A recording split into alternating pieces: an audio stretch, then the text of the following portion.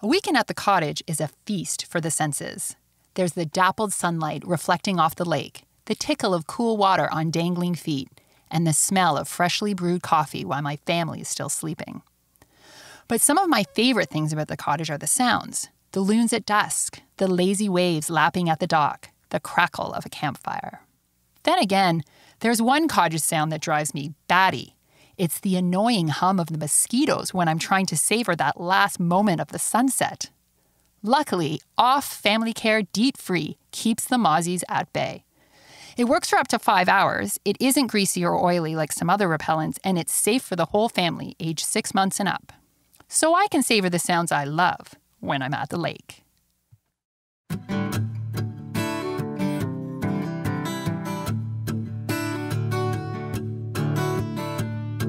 Hi, I'm Michelle Kelly, Editor-in-Chief of Cottage Life magazine.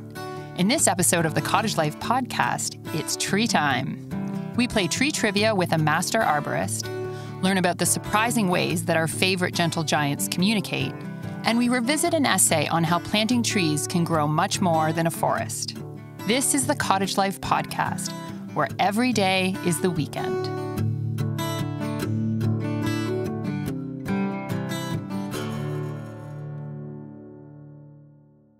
Over the years, we've had hundreds of questions about trees come into our magazine's popular Q&A column. Cottagers love their trees, but oftentimes they don't pay too much attention to the health of the trees until there's a problem with one of them. And then it's often too late. So we wanted to take some time to talk about trees and how we can care for them. Matt Logan, along with his wife, Tracy Logan, is the owner and operator of Logan Tree Experts based in the Kawarthas area of Ontario. He is a board-certified master arborist, which is the highest level of arborist certification under the International Society of Arboriculture. Matt is joining me to answer some of the most commonly asked questions about trees from cottagers. Hi, Matt. Hi, Michelle. So I thought I would start by asking you, before we got into the specifics of tree care at the cottage, can you tell us a little bit about the work that you do in cottage country? We run a full-service tree care company, so that goes everywhere from consultations, reports, to some of the more obvious tree work that people consider, which would be tree removal, tree pruning, tree planting, installing support cables to try to help structurally compromised trees. I was thinking that maybe I would ask you a couple questions today, and these are the questions that people are always asking us at the magazine, and I'm going to try and stump you. That's my little joke for the day. We'll see how it goes. So the first question is, some animal has stripped the bark off several of our birch trees along the shoreline. They are each more than 20 centimeters in diameter, so we thought that they would be safe from beavers. Could it be that another animal chewed it? What say you, Matt? I've seen beavers take on trees that are several feet across. And birch trees are definitely a favorite on the menu for beavers. So it's most likely a beaver. The size of the tree really doesn't matter. Beavers have to chew. It's what they do. And if there's not a smaller tree nearby, they're going to go for a bigger one. They have one heck of a work ethic. Mm-hmm. Simple fix, get some heavy gauge chicken wire to put around it, and they're just going to find something more convenient. So deter them, if you will. Yeah, exactly. Okay. So I've also heard that a possible solution is stovepipe, but I kind of wonder if that might do more harm than good to the tree. Is there anything to that? Yeah, that's something that I've seen as well. And the idea behind it is you have a complete cylinder barrier to keep pests away. And sometimes it's not beavers, sometimes it's rabbits that can chew the bark. The problem with that solid cylinder is it doesn't let the air flow that mesh or cage does. And the tree needs that airflow. If you have say a stovepipe, one, it's black. So that can create heat within that pipe, and that can do significant damage to the bark. And it can also, it slows the bark down from maturing properly and hardening off. So what happens is you have really supple, soft bark, which is a lot easier for mice and vermin and rabbits and things to chew away at and strip. And the other thing is you can create a really good habitat for insects. So that's one of the reasons why I recommend like a solid cage or chicken wire, because it's going to allow the airflow to get through, but it's still going to let the tree breathe. Right. So it sounds like that's a pretty straightforward solution. The answer is chicken wire. Yep. And make sure that you're allowing room to grow. And the other big one is make sure it's high enough, because what I see every spring is chicken wire that was under snow and the rabbits were on top of the snow. So they just chewed above the chicken wire. Right. So you want to make sure that chicken wire goes nice and high too. So how many feet would you say? Well, it really depends on what your typical snow load is in your particular area. All right. So the next question is actually somewhat related to what you're saying. And this is another question we get all the time. My husband and I want to hang a hammock at our cottage and are debating on how to do it. Is it better for the tree if we put a small hook into the trunk or use a rope around the trunk to hang the hammock? So nail or rope? What's the final answer? That's the age-old question of cottaging. Yeah, how sure do you, is. It's either how do you take care of the hammock or how do you take care of the clothesline? Yes. You don't mess with those things. That's right. The clothesline, that's exactly the same problem, isn't it? Yeah. And the answer is use the small hook. Okay. Use the hook, drill it in to the tree, because what you're doing is you're creating a small wound given the whole circumference of the tree. But when you wrap the rope around, you have the ability of girdling the tree, and then you're choking off the tree, and you can create damage to the entire tree instead of that little hole where the bolt or the screw goes. Right, because I've noticed this in the city where you'll see an old bike locked up to a tree or something, and the tree actually grows around the bike. It's incredible. Yeah. But that takes a lot of energy. You need to remember that the vascular system, the circulatory system of the tree is all kind of on the outside. Mm-hmm. So when you damage the bark or when you girdle the bark and you choke that off, it's really stopping the movement of sugars and nutrients and water up and down the tree. So you want to make sure to never impede that process. And that's what wrapping it around does. And the only way to get around that is that every time you're done with your hammock, you take the rope off, and not too many people are going to really do that. Okay. That's a pretty straightforward answer. This one, I suspect, may not be as straightforward. So here's the question. A tall tree on my property was hit by lightning. It's close to the bunkie, and I'm worried that it might fall. Do I need to cut it down? You're right. That isn't a straightforward one. I guess there's a lot of factors there that are not included in the question. Am I right? There are. When it comes to lightning, it can do so many different variable amounts of damage to a tree. It's really hard. You can't just have a blanket statement that if a tree gets hit by lightning, it has to come down. Or if a tree gets hit by lightning, it should be okay. Right. And we work with a lot of storm damage and lightning struck trees. And every time everything's different because your water content in the tree is different. What it's grounding out. So what is coming down into the soil, what kind of the soil moisture, the soil composition, everything changes. Did it jump to a building? So an arborist can come and take a look at that and say, okay, this is what I think, given my experience and my knowledge, this is what I think is going on with this tree, given this type of damage. If it came on the outside, has it blown a branch off? There's all those things to consider. And then you start looking at your risk assessment. So we've already said that this tree is right beside a bunkie. Okay, so now we have a target. So if this tree were to fail, there's a good chance it could hit something. Then we start looking at, well, what's the consequences if it were to hit this? Would the whole building be damaged? Would it be destroyed? If it's a small 30-foot tree, probably not. But if it's an 80-foot tree, there's a potential of that. Right. So I think the important thing here, though, in what you're saying is that if the tree has been hit by lightning, it doesn't mean necessarily that, you have to cut it down.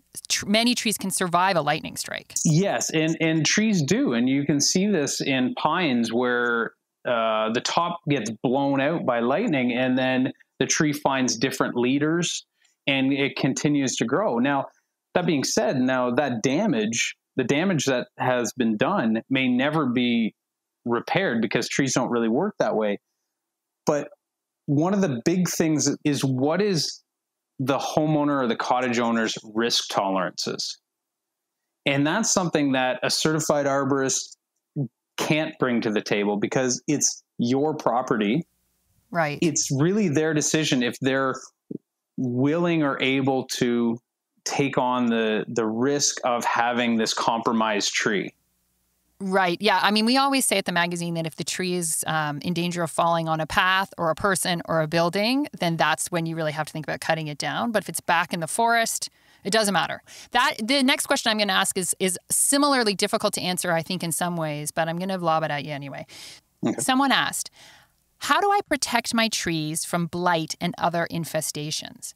What are some of the most likely predators for my healthy trees? So I think here, there's so many things that can affect your trees in terms of blight and infestations, but perhaps maybe we just focus on what you think is the most common one and if there is a way to protect your trees against it. Most issues that we have with trees is what I like to call accumulative stress. There's a whole bunch of little things that can go wrong with trees. And when I go on site, most people say, what's wrong with my tree? And they're often looking for the silver bullet, the thing. But what I try to explain to them is it's more like silver lead shot. There's just a whole bunch of little things that are stressing your tree and overall bringing down the vigor. So some of those accumulative stress that we're seeing right now we're getting lots of droughts, we're getting extreme heat. And what that does is then the tree isn't taking up as much water. It's releasing a ton of water through transpiration, and it's just decreasing the vigor, which makes it more susceptible. And there's research that shows that when trees are under stress, they can release pheromones that insects can pick up on. Isn't that incredible how this would be a whole other conversation about the things that trees can do that we don't know, and that's one of them for sure. Okay, so you've just touched on actually the thing that's in the next question, and I think I know the answer to. Maybe I'll try to answer this one, and then you can tell me if I'm right. Oh, okay. Okay, so the next question, the last question is, I want to plant some trees at my cottage. How do I do this to get the best results? What kind of tree do I plant? Okay, so if I was to answer this question, which I've had before, I would say something about going into the forest and looking at the soil and looking at the trees. Because I know that if you look at a tree in the forest and you see a tree that's native to your property and to your area and to your soil condition and to your weather condition, that's the kind of tree that you should plant on your property because that's the tree that's going to have the strongest chance of survival. Is that right? Absolutely. Yep. Look around. Yay! Okay, great. If the master arborist tells me it's right, I'm very happy about it. Yeah, no, you absolutely don't try to bring in something that isn't used to that zone, isn't used to those soil conditions. You want to try to replicate that as much as possible. And even when you're planting on your cottage property, consider planting in groups instead of just an individual tree. Okay, so how many would be in a group? Well, anything more than one. Okay. No. So multiples, 2, 3, as many as you can. Certainly, the more you can, the better, because then they're going to grow above ground and below ground as a community. Now, if you just want that singular tree, which a lot of people do because they don't want their whole lawn taken up, consider planting a bed around the tree. And then that way, all those plants that are growing around the base, be it perennials, annuals, hopefully natives, all those are going to alleviate compaction, moderate temperature. They're going to add to the soil environment with different invertebrates and things like that. What we always recommend, and an easier thing to do so you don't have to mow your lawn all weekend, every weekend, is just get rid of it. Put in more trees, put in more plants, get rid of your lawn. That will help the forest thrive more than anything. Yeah, absolutely. That is awesome. So I guess I can call myself a budding arborist. Is that right? I can't help it. There's so many tree jokes to be made. Yeah, I knew there wasn't going to be just one. I would go out on a limb and say you're a budding arborist. Ah, bless. And you're the master arborist. I take that as a major compliment. I appreciate that. Thank you so much for your help, Matt, and for telling us all this stuff about trees. I love talking trees, and I've learned a lot from you just in this short time. I really appreciate you coming on the podcast. Oh, thank you very much. It was fun.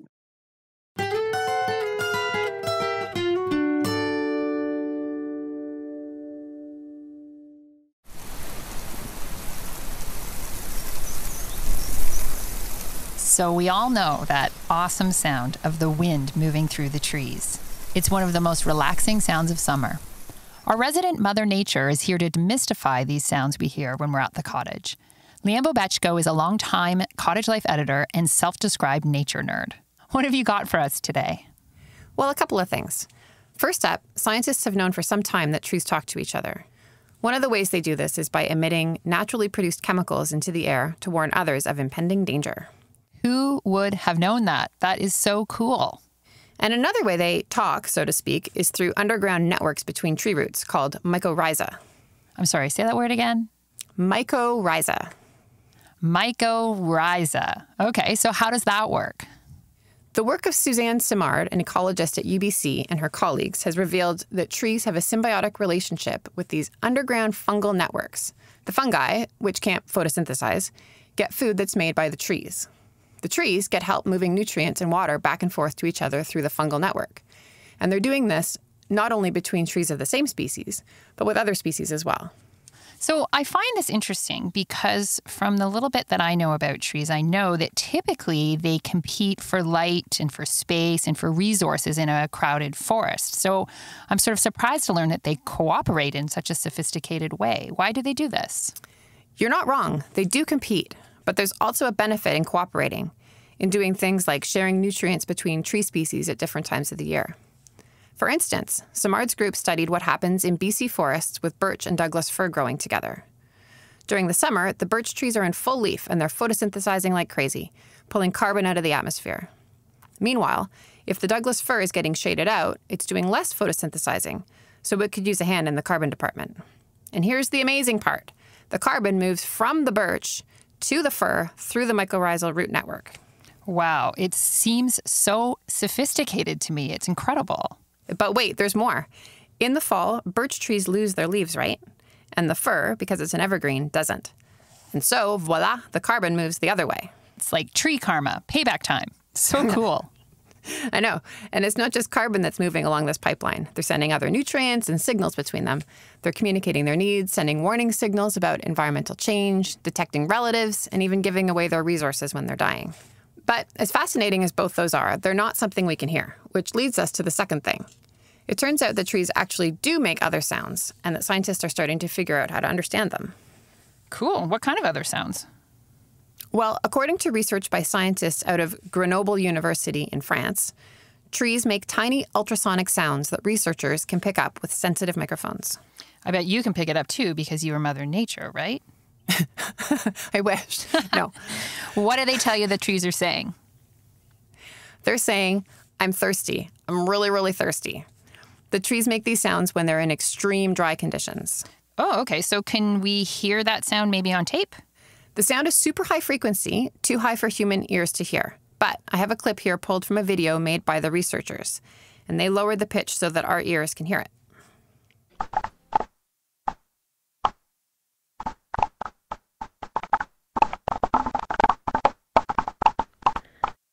Whoa, okay. So that is the sound that tells us the tree is really dry and thirsty. Exactly. And being able to listen in on this gives us insight into what's happening inside the tree. That really is so neat. Honestly, trees never fail to amaze me. They're incredible.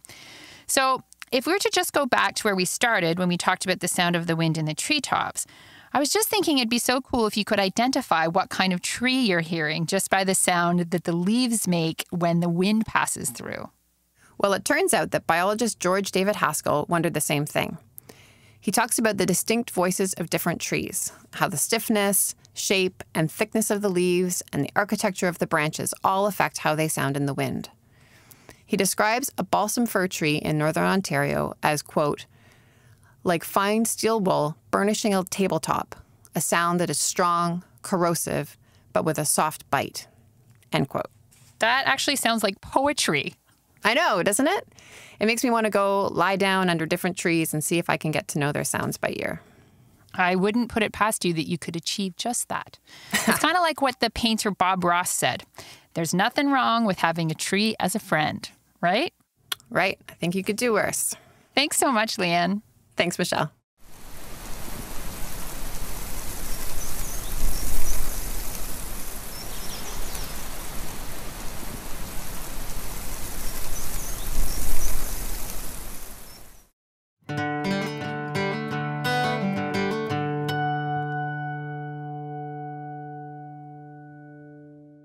Even though I've been going to the cottage my whole life, I still haven't quite nailed my weekend packing routine. Whether it's forgetting to freeze the ice packs ahead of time or playing luggage Tetris with my vehicle, I always wish it were a smoother process. And the worst is when I'm heading north in long weekend traffic with a sinking feeling that I've forgotten something. With mosquito season upon us, one thing you don't want to forget is Off Family Care Smooth and Dry Repellent. It repels mosquitoes for up to 5 hours, and it goes on as a smooth powder instead of an oily, greasy film. Make it a part of your packing routine, or better yet, keep extra at the cottage so you'll have one less thing to forget.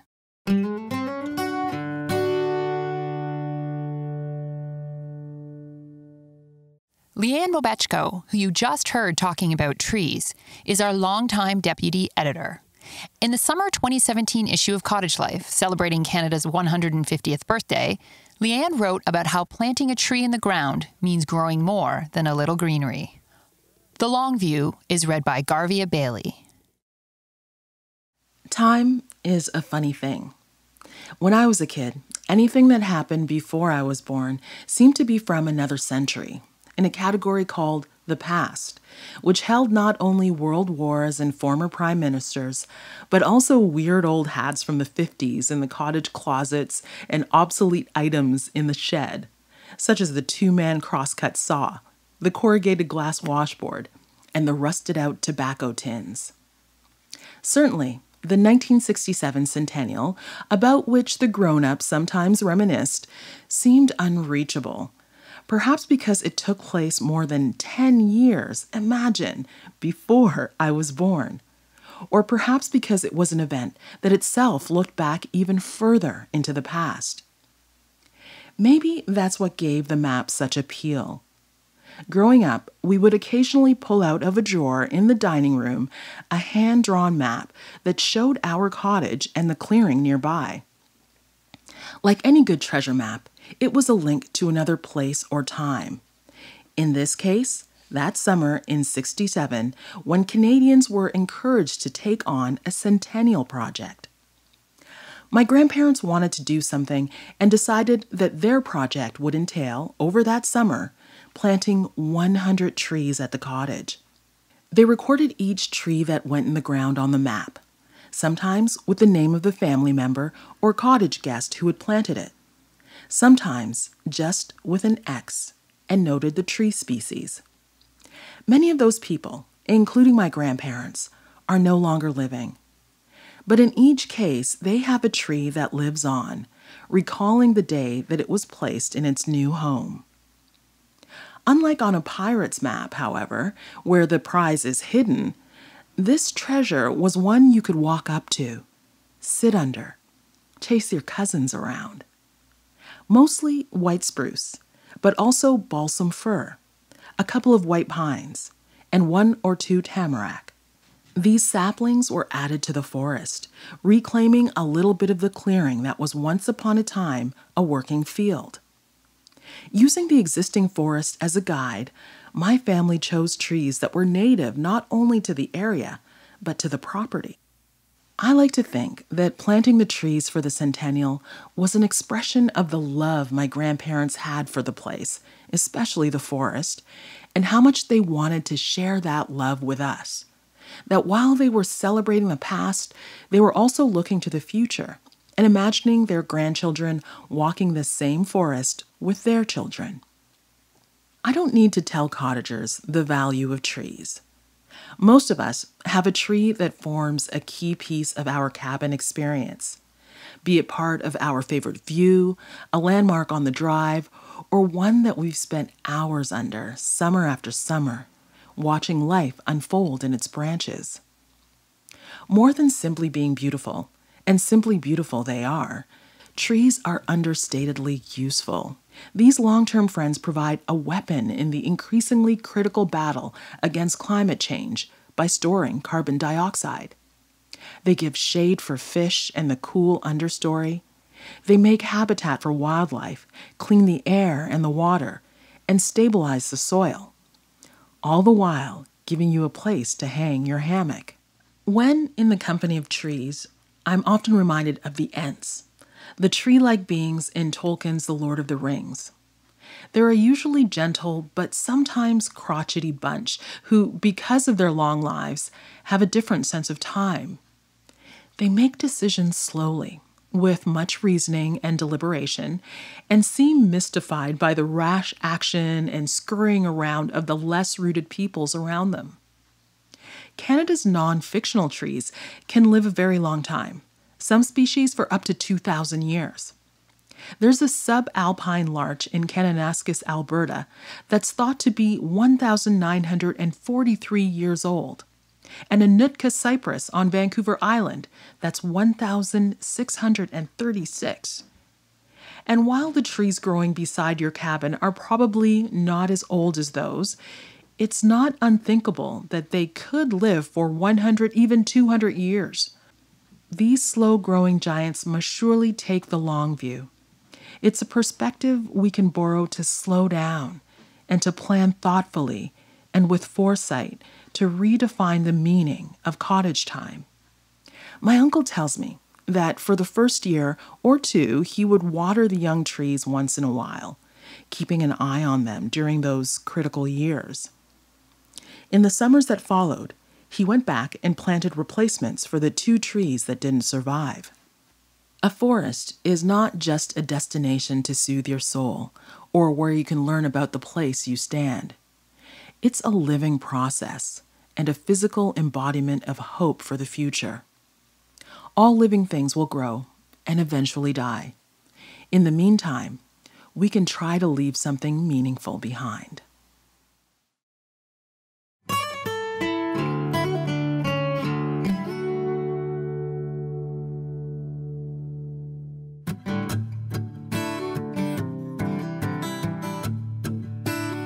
That's it for this episode. Thanks so much for listening.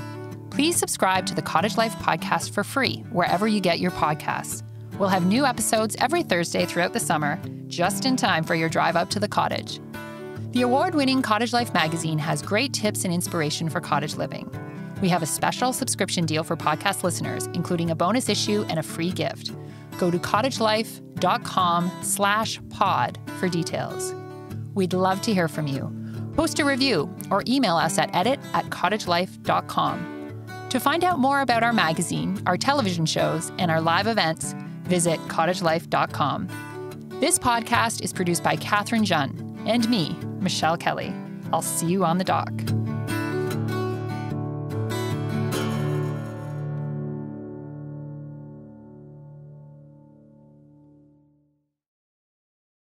This podcast is funded in part by the Government of Canada.